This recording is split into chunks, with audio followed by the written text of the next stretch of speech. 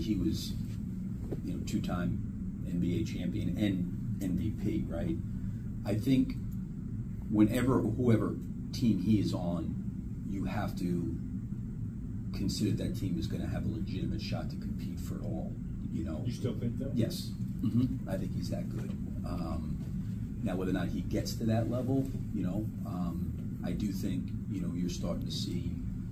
I think I think the league's changing from this perspective.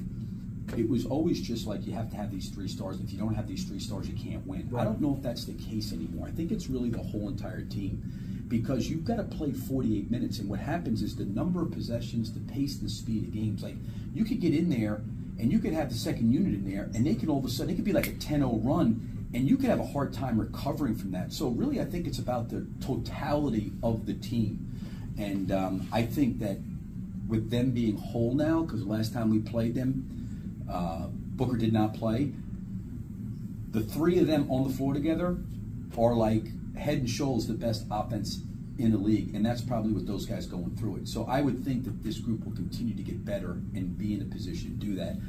The only reason I say that about Kevin is he is driven, really driven, and he's a student in the game. He puts the work in. He's very, very serious. There's no messing around with him. He's very, very locked in.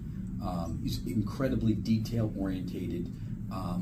He's going to be really good in terms of adjustments and schemes and preparation and being ready and helping the team and all those kind of things. So the other thing I loved about him, the reason I say that is and I don't think he gets enough credit for this, he is not afraid in the moment.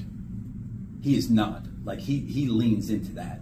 I mean, he wants every bit of that. And I think that, you look at some of the shots that he's made throughout his career in playoffs and big situations. Even if you look at him in Brooklyn, I mean, that 3-point shot, he's a little bit back. That's a little bit different. You look at the knockdown shots he made, like he leans into those moments. Like, he really likes those moments. And I've always respected guys that are like that. They're not afraid of the moment. They lean into it and they want it. And he's one of those guys that wants it. Coach, I know you have